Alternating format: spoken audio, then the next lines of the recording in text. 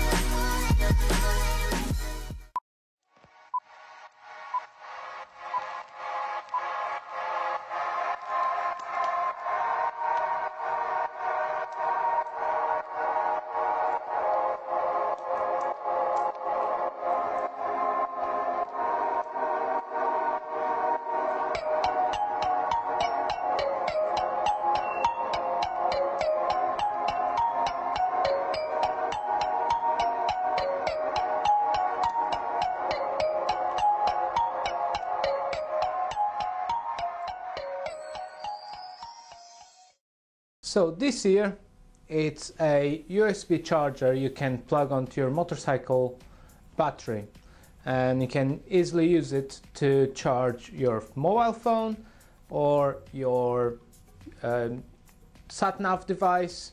I use my mobile phone as a sat-nav, so I just plug my mobile phone. To that, I just use this little thing in here with a cable, and you can find this on Amazon or eBay. I'll link below one of these little things, and in my case I removed this from my Hayabusa and I'm gonna retrofit it back on this GSXR 1000. I've been using this GSXR more and more to do ride outs, and I find myself lost at times. So I have this RAM mount grip. I'll link it below as well, so you can find it. I can tell you this is really sturdy. I had my accident on the Busa. I had this mounted to the bike. I had my phone playing music at the time, and the phone stayed there, kept playing. So it's really trustworthy. Now I'm finding the need of having a charger point for my phone, as I'm using it for sat-nav purposes. So I'm gonna fit this little boy. In general, they come with the connections already. All you gotta do is unscrew the battery bolts, place them. Obviously black is the negative, red is the positive, and also has the fuse mount, so in case of getting water or something happens to it, you won't blow your whole bike away, you only blow the fuse, and that is the safest way to do it. If the charger that you would buy didn't came with the crimp connectors, you would be using something like this. Mine has seen better days, but it's only the box is broken. The tools are still very useful and I use it all the time. So this is a crimper pliers, and also has a stripper wires. You would pinch the cable, and in the same action you would strip it.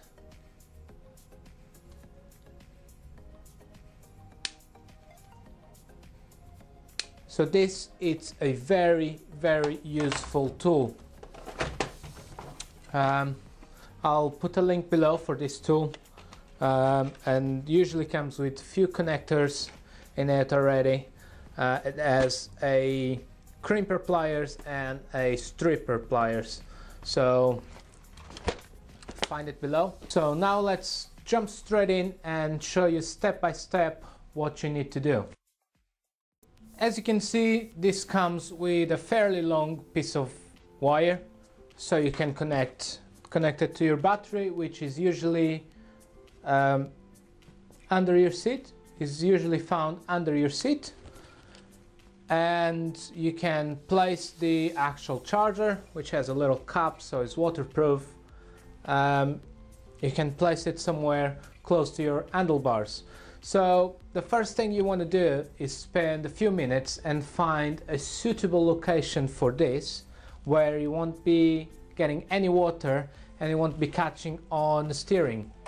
So for what I seen, I think I'm gonna place it somewhere in here. So when I'm driving along, if it's a rainy day, I'm not gonna get it wet, as if you plug a charger, it will be open. So you can plug your USB charger. So I'm gonna find somewhere suitable to fit it under my windscreen. After some consideration, I've decided to mount the big box down in this place, and this way is protected from any rain, and I can simply use a little bit of double-sided tape on this area. I can glue it to here, and I can just put a zip tie around it, and that way you won't go anywhere. Something that you should also consider is the way that you're gonna route your cables. In my case, I'm gonna follow the original wiring loom, which runs down here behind this or underneath this air intake, and runs down and along this side fairing and goes into the inside of the underneath the fuel tank. So the first thing I'm gonna do is use some double-sided tape and a couple of zip ties, and I'm gonna attach this little box to the desired place.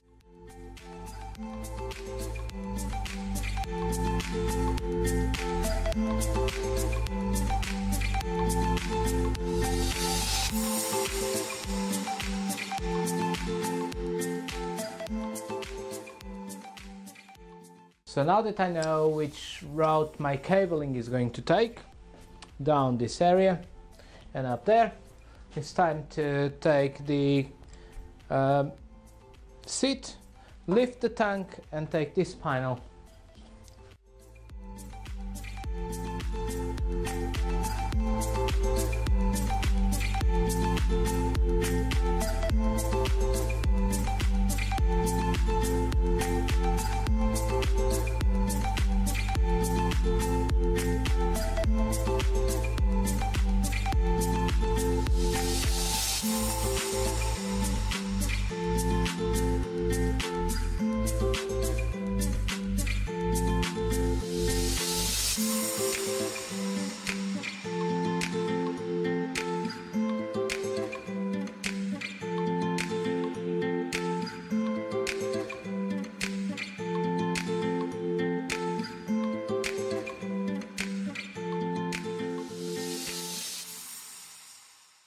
So even without having to completely take apart the side panel, which goes in there, I can just pull it out the way, and you can easily see the original harness where it runs.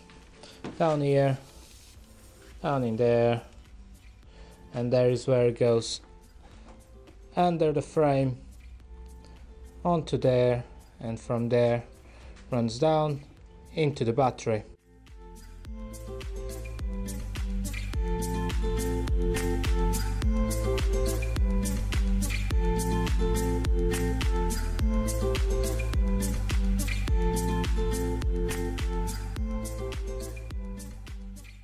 A good way of keeping the cabling tucked away where it should be is to use tiny zip ties and attach it onto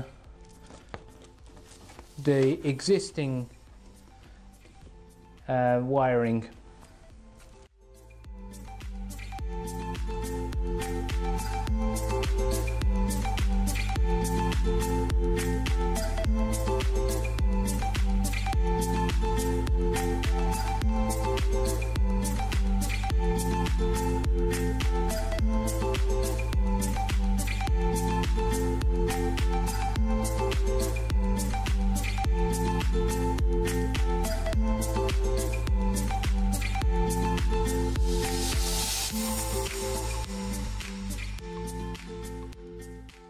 Once you have your cabling all routed and in the correct location, I just want to put this back down. Just make sure it's not going to get scratched.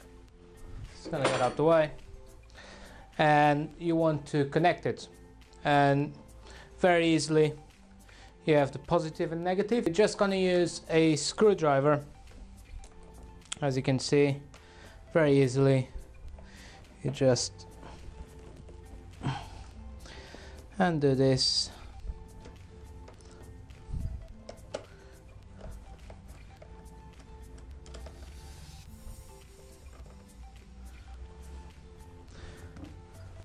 And undo the positive.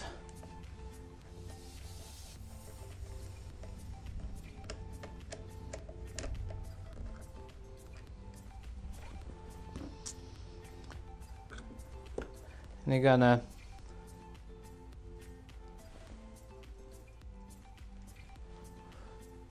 just pass the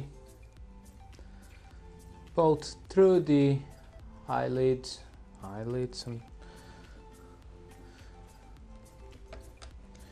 and connect it back again.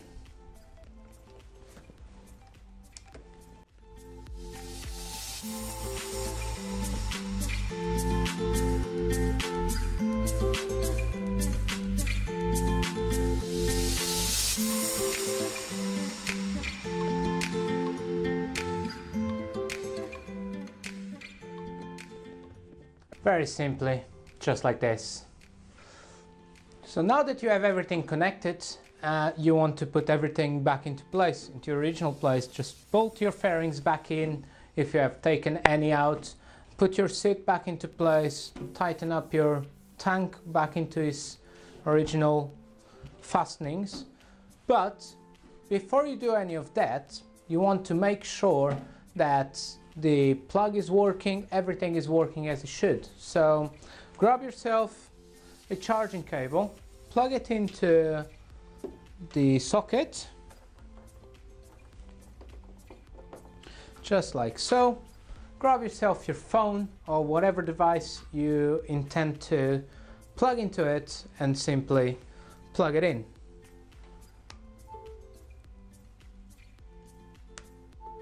So now that you have tested everything, you are absolutely sure that everything is going to work. All is left to do is put everything back into its original place. So you can start by however you want. I just gonna crack on and get it done.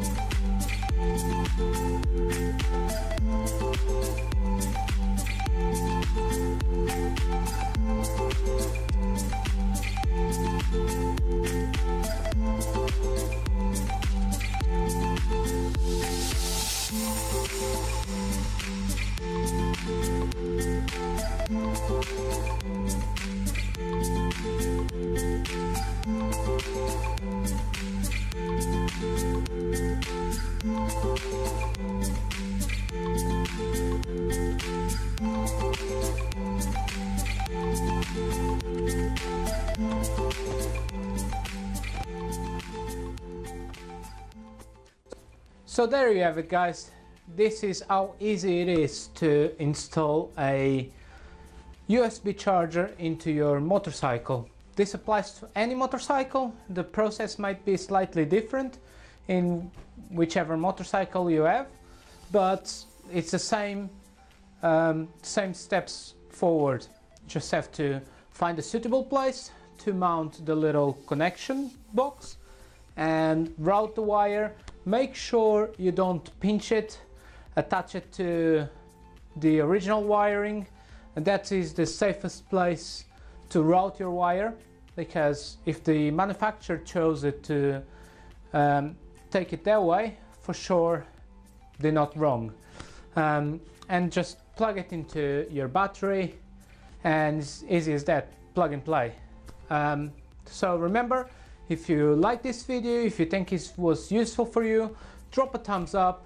If you're new to the channel, consider subscribing. There's plenty of other videos on how to do little bits and bobs on your motorbike, and there's a big project that I've been taking going to taking forward in the next few weeks with my Suzuki Hayabusa. So stay tuned with that. Remember, if you can't do it yourself, take it easy, ride safe, and I see you next time.